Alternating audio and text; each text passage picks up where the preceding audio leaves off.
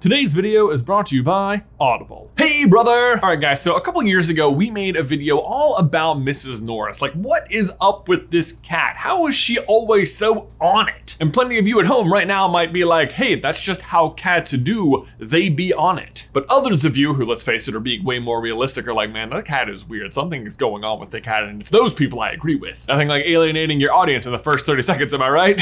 All right, here we go. No, but all cat humor aside, Mrs. Norris is kind of an odd bird. I mean, she roams the school and almost has some sort of like perfect synchronicity with Filch. She seems to have a penchant for rule following, and I have it on good authority that she received a gold star for Hall Monitor of the Year. Though to be fair, it was Filch who made the gold star, and if I'm being honest, it was more like a stick figure star with a bunch of glitter. It looked like he spilled the glitter, there were clumps of it in places, it was ugh. But there's just a big question mark over this character because she seems to be serving a purpose that goes well beyond the behaviors of a regular cat, which is really not that uncommon in this world. I mean, Crookshanks is extra sly and intelligent because it turns out he's half Kneasel. Scabbers has lived an unusually long life because it turns out he's actually a snake. Traitor, the beetle that keeps showing up around the Triwizard Tournament turns out to be Rita Skeeter. The dog that scares Harry before he gets on the night bus is Sirius. Even the basilisk that occupies the school's basement isn't even just a malicious basilisk, it's a parcel mouth who's receiving orders from Lord Voldemort. And so on. The point is, where there's smoke, there's fire. Where there's an unusual animal, there is a weird explanation. So today, we re-examine Mrs. Norris. Is she the exception? Is she just an odd cat? Or is she like Nagini? Is she actually a Maledictus? Hey, brother!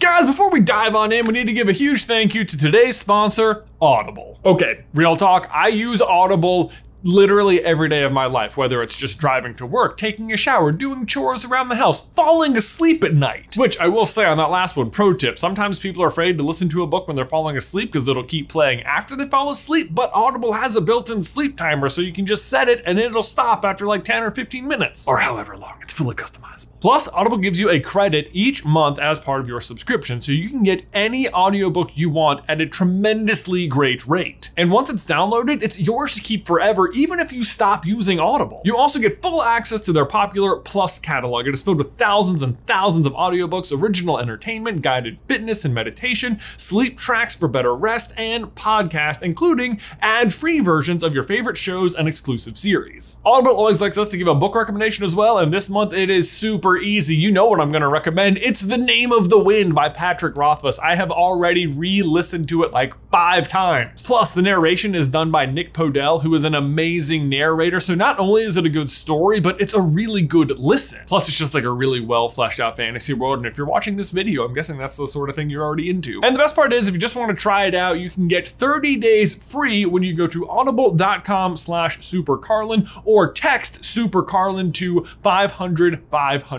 Again, that is 30 days free at audible.com/SuperCarlin or text SuperCarlin to 500-500. Link is in the description down below. Okay, so let's start by dating back to our original theory and picking up where we left off. In that video, we discovered that the author states that Mrs. Norris, despite all of her extraordinary abilities, is just a cat. And that's pretty much where we left it. I mean, after all, it's a book about magic where there are trolls and dragons. And are we really gonna split hairs over whether or not a cat is a little extra special? You bet your butt we are. Welcome to the channel. Are all the new people gone yet? Honestly, for the longest time, I had no problem just believing that Mrs. Norris was just an unpleasant cat. But we have been putting one particular magical artifact under the microscope lately, and it has led us to some interesting discoveries. And that artifact is the Marauder's Map. And just like anything else, when we start diving into something like this, we like to try and understand all the rules of how it works. And as we have pieced those rules together, Mrs. Norris is a bit of an outlier. As I'm sure you're already aware, the Marauder's Map is an extremely powerful magical artifact that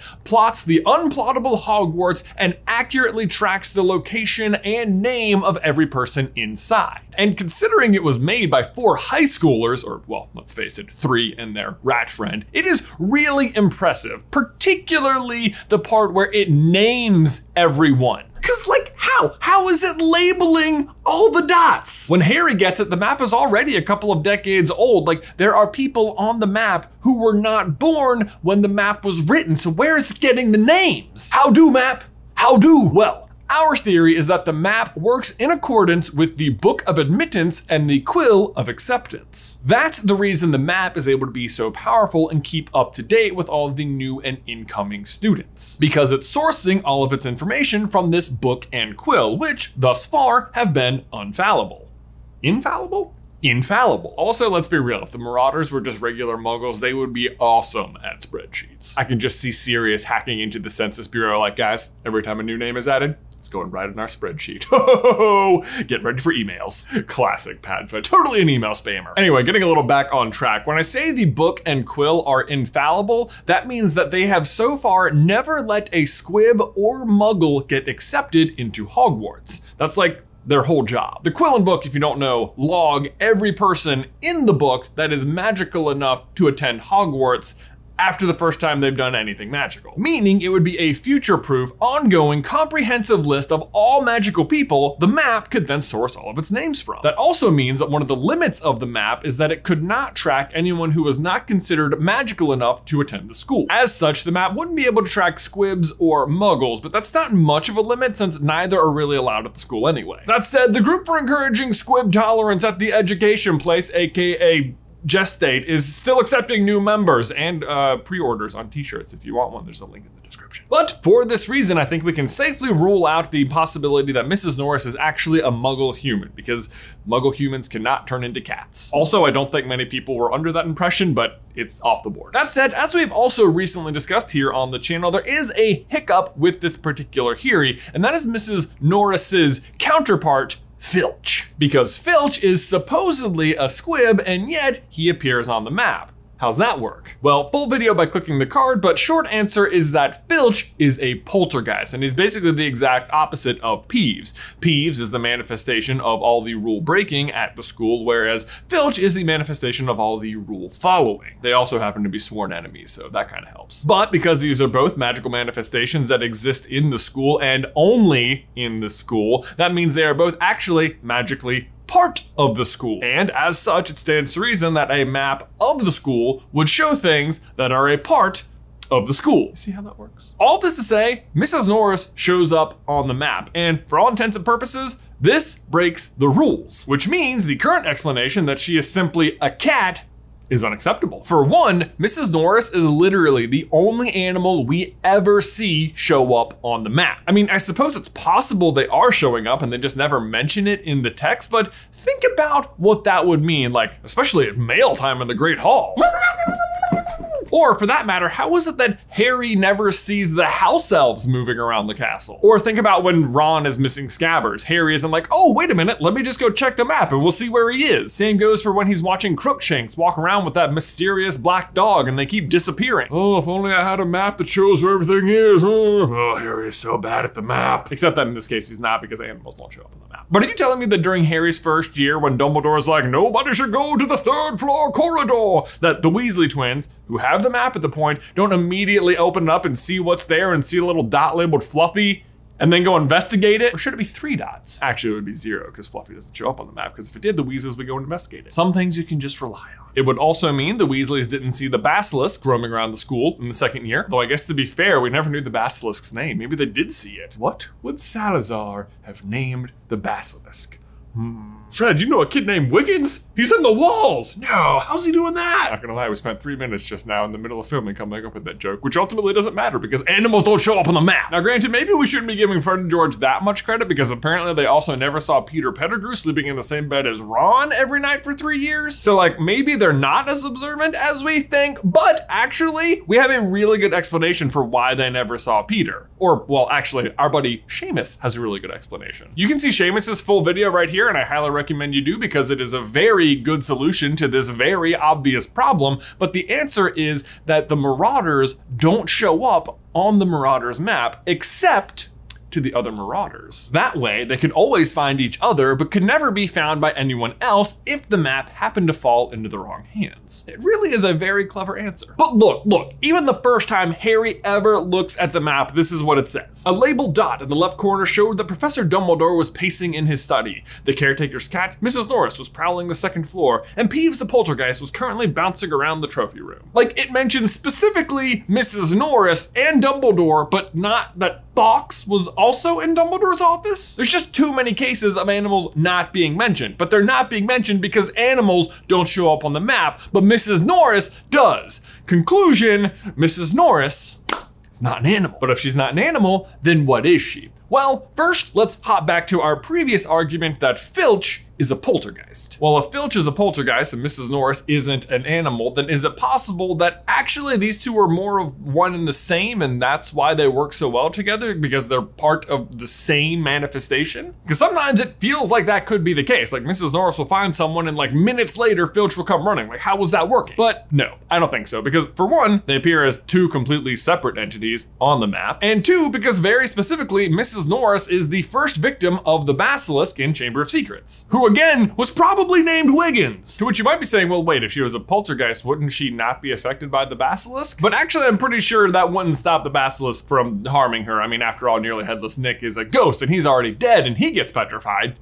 Sorta. My real point is that if Mrs. Norris and Filch were part of the same manifestation, then when she was petrified, so should have he then been. Moving on though, our next explanation was that could Mrs. Norris be an animagus? Just one who decided she'd rather permanently stay as a cat? This is not technically an impossible explanation, but it also doesn't feel like a very good one. For one, there are only 7 registered animagus in the 20th century, and one of them is Professor McGonagall, who's also a cat. Though to be fair, we know there are more than 7 because at least James, Sirius, and Rita Skeeter were all animagus outside the law. But I have a feeling Dumbledore would know this information and wouldn't be hired into the school without being registered. But what makes it more unbelievable is that becoming an animagus is hard. Like, really hard. So difficult, we actually made an entire video about how to do it, but rest assured, if you can do it, it's pretty unlikely that you're using your abilities to be a hall monitor at a high school. And hey, I hear what you're saying. Don't underestimate the importance of safety. Someone might want to dedicate their life to that kind of work. Someone's got to be out there making sure you actually have a bathroom pass. But why would someone who can turn back into a witch and cares that much about hall safety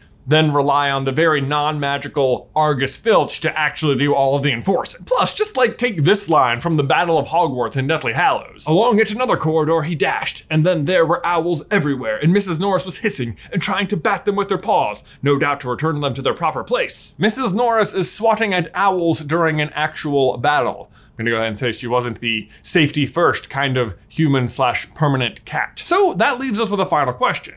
How could an animal show up on the map, not be a physical part of the school, and not be an animagus? I mean, this isn't like a grand reveal or anything, it's literally the title of the video, but the only real possibility left is that she must be a Maledictus. A Maledictus, in case you need a refresher, is a blood curse that destines someone to permanently become a particular animal. The greatest, and otherwise only other known example, unless you count Luna, which we do, is Nagini, who, it was revealed in the Crimes of Grindelwald, used to be a human woman. It's worth noting that this is distinctly different from a werewolf, which is a different kind of non-voluntary transformation, or an animagus, which is a voluntary and intentional kind of transformation. Although, that said, in Crimes of Grindelwald, Nagini can change between forms. The difference is that she didn't opt to become an animagus in the first place, and eventually she will permanently change into a snake non-voluntarily. The big question that remains unanswered so far, though, is once the permanent transformation happens,